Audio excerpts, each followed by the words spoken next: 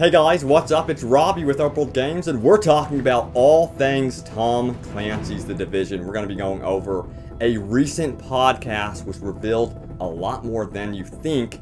And then also, if you missed it, check out PS1 gameplay of The Division. Man, I had a ton of fun creating this video, so if you missed it, please be sure to check it out in the description below. So hot it'll light your ass on fire. And by all means, use the video guide in the description to skip ahead to the news you seek. So what I have here in my hands is a transcript of the recent podcast for The Division. Amy Spode, who's from Ubisoft Massive, got together and sat down with the composer and the sound designer for Tom Clancy The Division. They had a lot to talk about, but I'm going to go over the most meaningful details. Of course, you could check out the full 40-minute long podcast. It's really, really great because it really does show how Ubisoft is full of a bunch of human beings. I really love the humor in their podcast, so be sure to check out the full podcast by following the link in the description. But guys, I'm going to start out with news about the actual release day. It is looking really good because of what they had to say right here. So, I think it was 2.5 years ago, I started on the first chapter. That was basically the first iteration of music for the game. And it followed my initial gut feeling and the direction I'd set up. And I wrote sort of an album of music. And then I gave it to key people in the studio and said, just listen to this, tell me what you think, let's see where we're going after this. And then after a couple of months, I started on chapter 2, based on the feedback and whatever happened during production. And right now I'm on chapter 4, and this will be the final chapter. Final chapter. Most of the music in previous chapters will not be used at all. So this was so extremely important to the release date of The Division because they are on chapter 4, the final chapter of their musical composition for The Division. They're finishing up on it right now, which means that is very good news for a solid 2015 release date for Tom Clancy The Division. Of course, coupled with the fact that recently Devin Supertramp and Corridor Digital finished production of a Division short mini-series. It's really looking good for I think, a holiday 2015 release date for Tom Clancy The Division. I was thrilled to hear that music is basically all ready to go for The Division. Oh man, we're getting close. So they also mentioned something called systemic music. Let's have a listen. I guess that's the thing that presents the biggest challenge. Like you were talking about, you know, scripted music before. Like we try to keep everything open, since it is an open world game.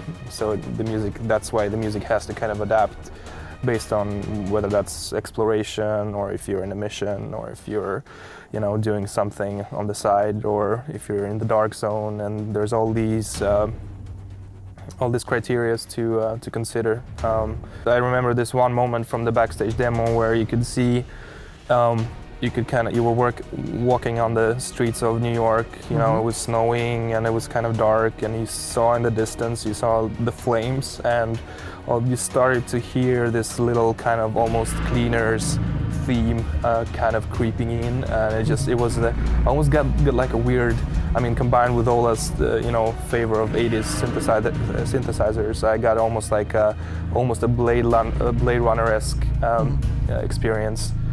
So it was pretty cool.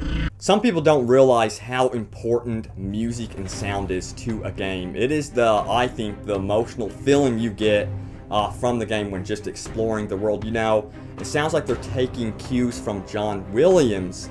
When you see Darth Vader on the screen in Star Wars, you hear that Empire sound. You hear the Empire music. And then when you see the Cleaners on the screen, you get a theme song of sorts for the Cleaners.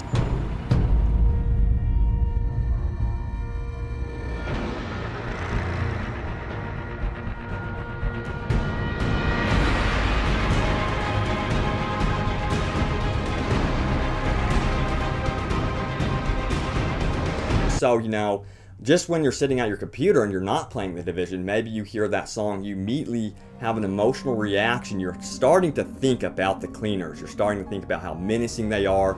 And if they're programmed really well and they work right and they are a menacing threat in The Division, it's likely just hearing that song may eventually give you goosebumps within the world of The Division. I think that's what they're going for here, and it sounds like, again, they're really going for that John Williams-esque type music theme, which is wonderful to hear because Star Wars is just one of the best in terms of music and sound designs. So it looks like sound design is in good hands. So what about other types of music in the game? Well, this is what they had to say about that. I was thinking of, you know, music that could come from radios, music that could come from. Oh, okay. No, we have a question about that. Let's. Okay. Yeah. We have music coming from musicians playing inside the base of operations.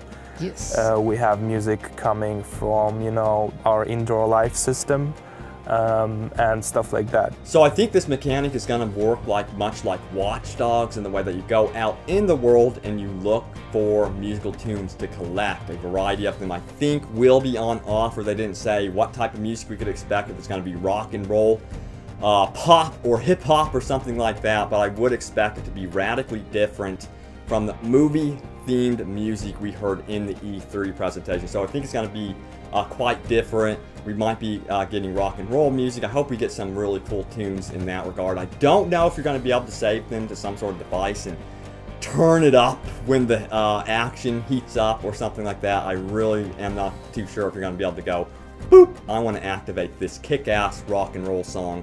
Not too sure if that's how it's going to work, but the good news is the music is going to be extremely dynamic in the game. When you're roaming around in the open world, you're going to get something that's appropriate. Then when you go into a firefight, it's going to get really tense. So it sounds like they're very in tune to the emotion of music.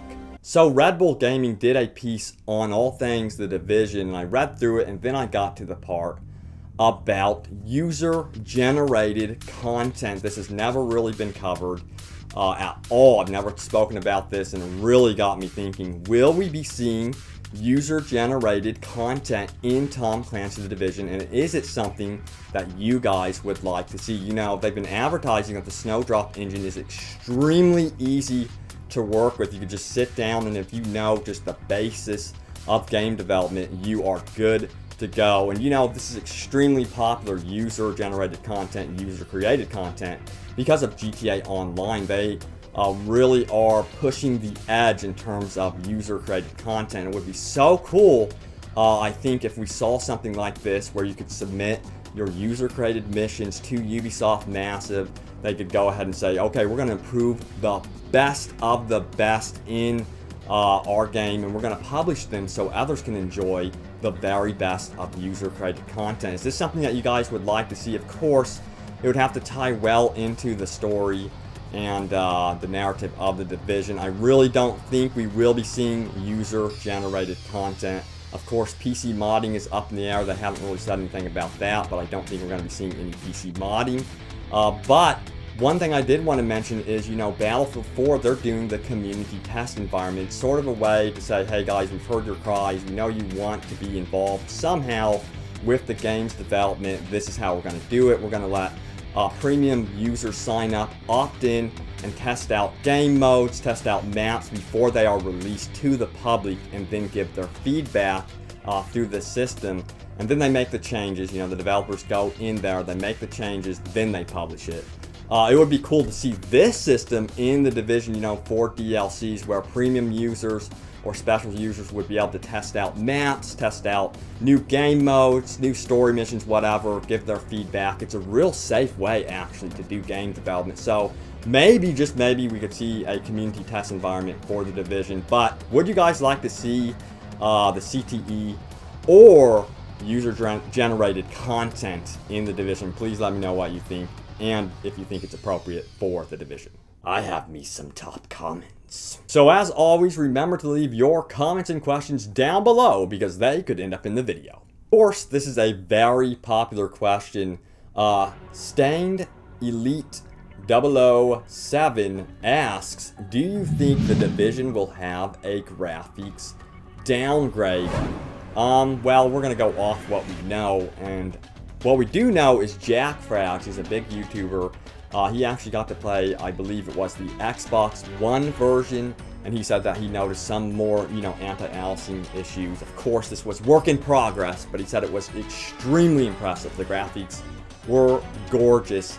So I would expect minor differences from platform to platform. You know, they are going to have to adjust with each platform. That's the word, adjusting. I don't think it's going to be anything like Watch Dogs. We're talking about a brand new engine, Snowdrop. It is going to be running only on the PS4, Xbox One, and PC. Watch Dogs was not running exclusively on the new gen platforms, as I recall them. It was running on, you know, all of them, including the Xbox 360 and PS3. So when we're talking about downgrades, I don't think it's going to be anything significant. I think the game is going to look drop dead gorgeous, but they have commented, you know, that the PC version, of course, is going to be the most masterful version in terms of graphics. So you will be able to really crank it up. But my opinion on that is that's going to be super expensive. Not everyone of us has the money to upgrade our PC like every 6 months or something, which seems to be the requirement to really reach that ultra setting. But either way, it sounds like everyone is going to be happy with how the Division is going to turn out. At least that is what Ubisoft Massive is aiming for. Alright, this is a good one. Nick Jack says, tell us something about factions and clans if you know.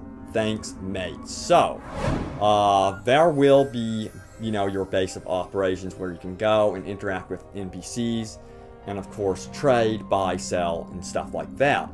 But some of these base of operations are apparently going to be acting as faction buildings, which is extremely interesting because I would imagine to get into them, you have to be a part of the faction. You have to be friendly with that faction, and of course, you're probably going to have warring factions. In fact, we know that, you know, the Cleaners, which is one faction, will be warring with other factions persistently even when you are not playing the game. So, factions are going to be extremely important in the game. Now, for clans, yes, I would expect a clan system, of course. You're going to have your squad system in the game. This game is really going to be about that co-op experience and finding a dedicated group and squad. Now, there's also signs that we will be getting multi-group missions for raids for the in-game content that was mentioned briefly in a blog, but there's been no more details about that. So I would expect this to be a pretty fully fleshed out co-op experience. So my fellow agents, there it is, your news for Tom Clancy's The Division.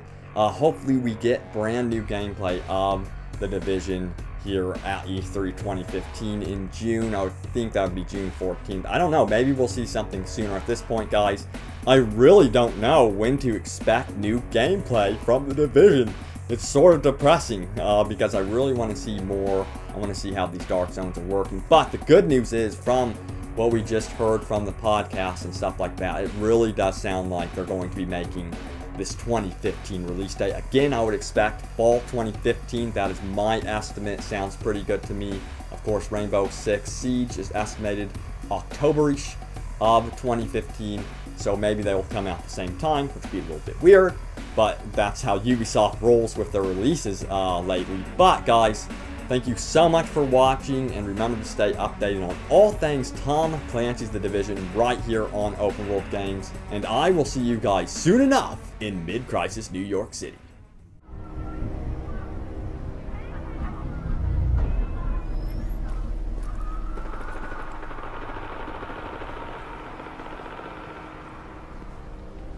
Alright, the store was empty. I heard that gunfire. Nick, check your map, see if there's anything in the area.